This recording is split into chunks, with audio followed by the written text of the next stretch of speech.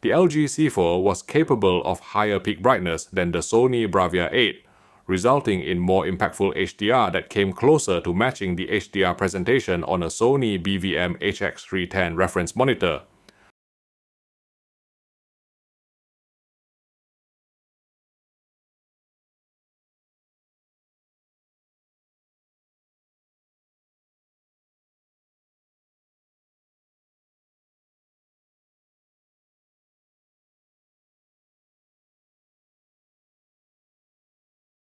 The C4 could also deliver greater light output full screen, so the white background in the construct scene of the Matrix would look brighter than that on the Sony BRAVIA 8.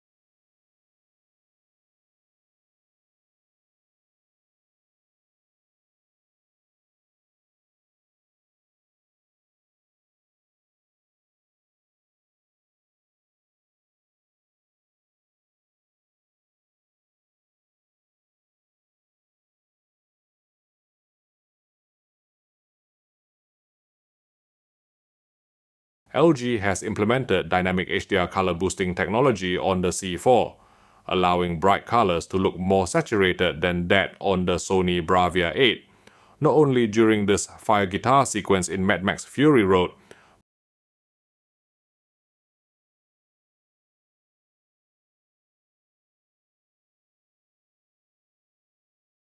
but also in this scene from Gemini Man.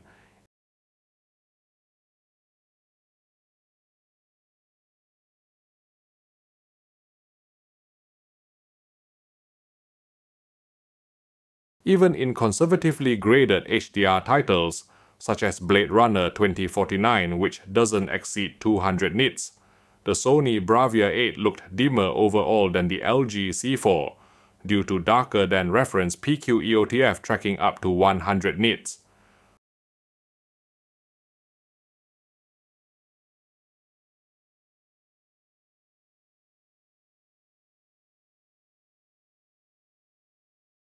Surprisingly, the Sony BRAVIA 8 exhibited worse native 10-bit gradation than the LG C4, and unfortunately there's no smooth gradation setting available on the BRAVIA 8 to rectify this.